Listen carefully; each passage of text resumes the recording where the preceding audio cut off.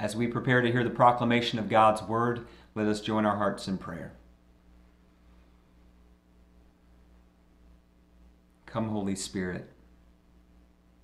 As you moved across the waters of creation, drawing forth life, we pray you would move amongst us in these moments. Draw forth life from within us. Take all the voices within us and quiet them. Take our hard hearts and hold them open. Take our meager words and give them meaning. Come, Holy Spirit. Amen. Our text is from the Gospel of Luke, the 10th chapter, a familiar story to you. We're going to start in the 25th verse and go through verse 37. Let us listen together for God's word to each of us and to the church. Just then, a lawyer stood up to test Jesus.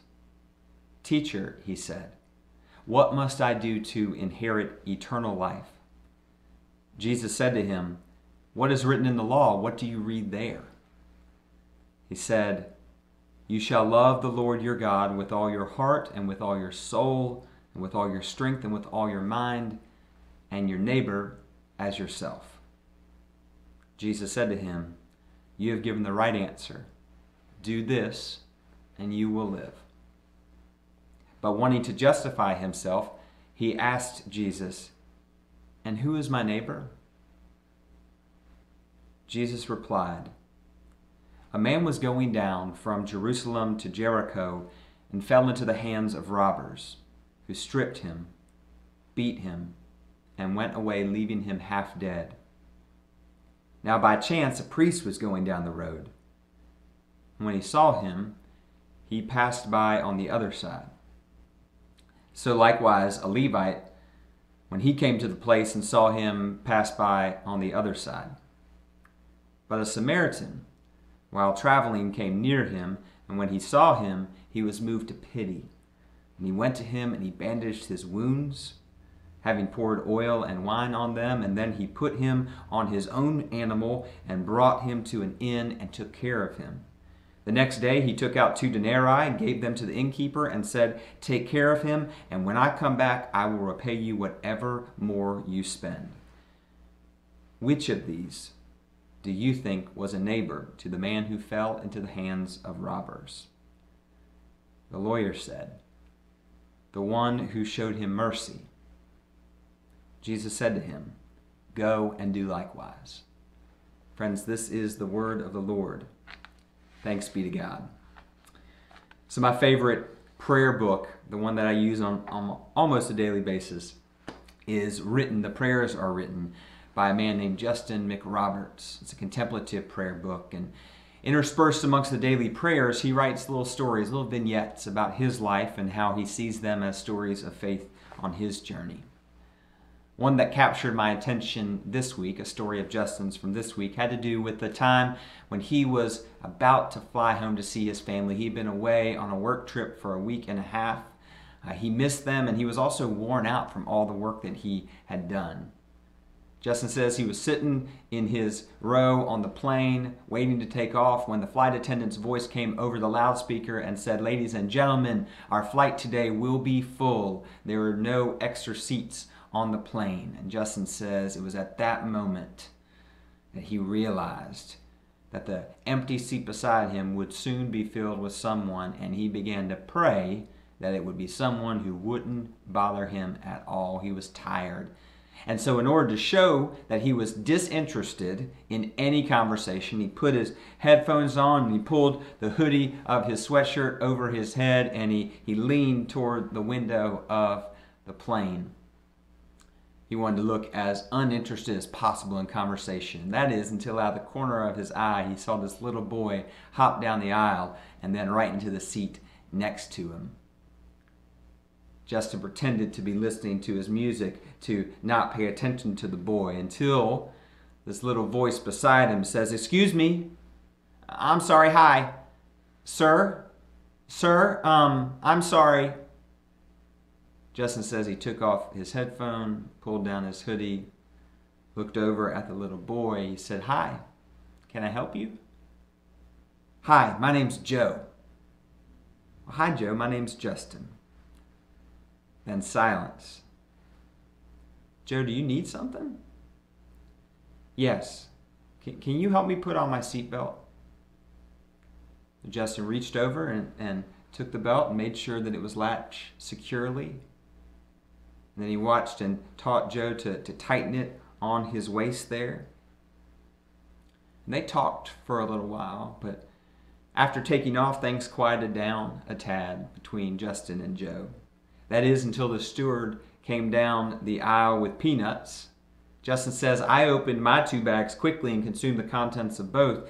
Joe, on the other hand, sat struggling with his bags. He pulled and he tugged, and then feeling defeated, he dropped those bags in my lap. In Joe's mind, it was my responsibility to open those bags of peanuts for him. Why? Because I was the person sitting next to him. And that's the way the world should work. Proximity should come with responsibility. And we should take responsibility for those near us. As I read that story this week, 2 things stuck out to me. The first is that the child is the one that teaches the adult about something very specific, what I would call the assumption of neighborliness. Joe assumes that the one in close proximity to him will take care of him, will help make sure that he is safe in his seat, and will make sure he has something to eat when he needs it. Second is that there is power. I realized when reading this story again, there is power and responsibility in proximity. There is power and responsibility in proximity. So I held this story as I began to wrestle with this parable of the Good Samaritan from the Gospel of Luke. This lawyer stands up, ready to test Jesus. Teacher, what do I need to do to inherit eternal life? Jesus must know something's going on. He says, well, what have you read? What does Scripture say? Well, I should love the Lord my God with all my heart, and with all my soul, and with all my strength, and with all my mind, and I should love my neighbor as myself. You've answered well. Do that, and you will live. Interesting. The lawyer asks about inheriting eternal life. Jesus takes it out of the future tense and brings it to the present. If you love God in all the ways you described, and you love your neighbor as yourself, you will have abundant life right now. You will live. And if only the lawyer had stopped there, but he wanted to appear smart to everyone around, and so he asked the quick-witted question, and who's my neighbor? So often, Jesus didn't answer questions directly. He told stories as ways of answering the question, who is my neighbor? The man wants to show that he's just a little bit smarter than Jesus, and Jesus takes that question, who is my neighbor, out of midair, and he places it on the road between Jerusalem and Jericho. Notice, beloved, the setting where Jesus places this story, on the road from Jerusalem to Jericho. Martin Luther King Jr. described a trip that he took with his wife to the Holy Land. And on the night before he would be assassinated, he actually preached on this text, and part of the description of his preaching had to do with the Jericho Road. He says, the Jericho Road is a dangerous road. It is a winding, meandering road. It is really conducive for ambushing. You start out in Jerusalem, which is about 1,200 feet above sea level, and by the time you're down in Jericho, about 15 or 20 minutes later, you're about 2,200 feet below sea level. That's a dangerous road, he says. In the days of Jesus, it became known as the Bloody Pass. And so Jesus situates neighborliness from the very beginning, from the outset of his story, as a dangerous proposition. To be a neighbor is going to involve some danger. So Jesus begins to tell this story. He positions it in a dangerous place. He tells of this man who is beaten and robbed and left for dead on the side of the road. But the hero arrives early in the story. The priest is making his way down from Jerusalem down to Jericho. He will be the one, of course, who will stop. It is his religion that the lawyer has just quoted. It is his religion that will call him to care for his neighbor as he would care for himself, to love God by loving his neighbor, except when the priest gets to the man half dead on the side of the road, beaten. He moves over to the other side of the road and he keeps on his journey. He is unimpeded by the injustice that is right there before him. But then the Levite comes, again a faithful one who follows in the ways of God. And so we think, well, the priest wasn't the hero, but now the Levite will be, except when the Levite gets to this man, he does the same exact thing that the priest does. He moves over to the other side of the road. He cannot be bothered by that which is right in front of his face. Notice, beloved, the first two characters, the priest and the Levite, these are the ones who should have known their responsibility in the moment. Their faith is the one that taught of a commandment to love God with every bit of who they were and to love their neighbor as themselves. They claimed to live by this faith until we meet them on the road. And then it's the other side of the road and bypassing the one who is hurting that they choose to practice. Finally, beloved, a man of another race came by.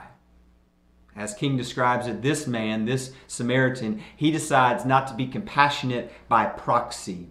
He gets down off of his beast and he administers first aid to the man. More than that, he puts him up on his animal, carries him to an inn. He tends to his wounds all night long. In the morning, he gives the innkeeper extra money. He says, take care of him. His life is important. Whatever you need to spend to take care of him, do it. When I come back, I will pay you for whatever it is that you have spent.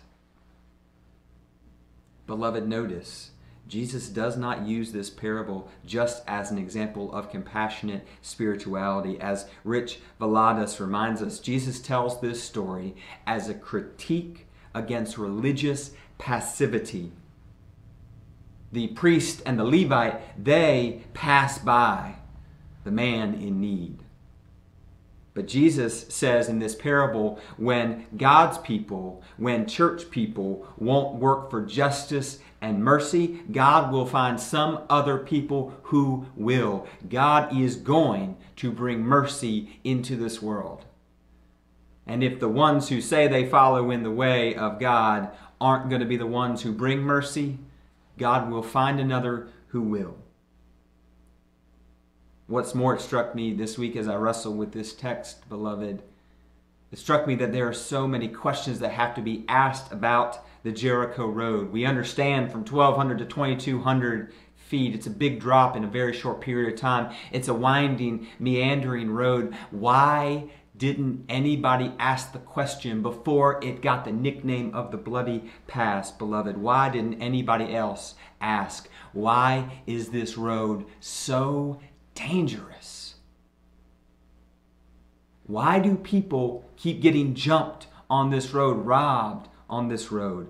What is it about how this road was imagined or laid out or cut through the earth that leads to it being known as the Bloody Pass, a place where a man can be beaten and robbed and left for dead? Beyond that, why does there exist such a culture of fear that the ones who are supposed to help don't? Why are they afraid to help? Why are they afraid to come to the man's aid? Beloved, these are the questions that Jesus is forcing the lawyer and all the others in the crowd to confront, to examine. These are the questions that they must examine as a community, but these are also the questions that they must examine within themselves. And we must allow this story today to confront us in our lives of faith. What does it mean to love our neighbor right now? What does it mean that Jesus purposefully situates neighborliness as a potentially dangerous calling? What does it mean that the faithful followers of God are the ones that ignore the one beaten and robbed and left for dead? Beloved, in this moment, if you find yourself worried, scared, fearful, even angry or frustrated, if you are wondering how your faith is calling you to neighborliness right now, then take heart, because you are just where Jesus intended for you to be. You are just where Jesus situates the lawyer, just where Jesus situates the crowd. Justin and Joe, they get off the plane and they part ways. Justin says, "As I said goodbye to Joe, I hoped he would remain relentlessly committed to the way that he saw the world, and that his hopeful optimism wouldn't be worn thin by disappointment. I hoped he'd keep expecting the people around him to live up to the best parts of themselves. I thought about the ways I expected so little of the people around me, and even of myself. I expect so little to the point that generosity and kindness, compassion and charity, they felt like expectations to the rule of selfishness and isolation and disinterest. I recognize how I'd embraced a much sadder view of human behavior and relationships than I'd ever realized, one in which I expected people to hurt one another and cause damage. But what if that wasn't the case?" Justin asks. "What if I believed that neighborliness was a fundamental human reality, and that variations from it were tragic departures from what God intended? What if a vision of the world made right was at the center of my thought process, of my psychology? How would I live differently? How would I love differently? Maybe I would quit far less often. Maybe I'd give weary travelers the opportunity to live into their better selves." Jesus finishes the story and he turns to the lawyer and he says, "Which of these three do you think was a neighbor to the man who fell into the hands of robbers?" The one who only moments earlier imagined himself smarter, with a deeper understanding than even Jesus, responds, "The one who showed him mercy." Jesus said to him, "Go and do likewise."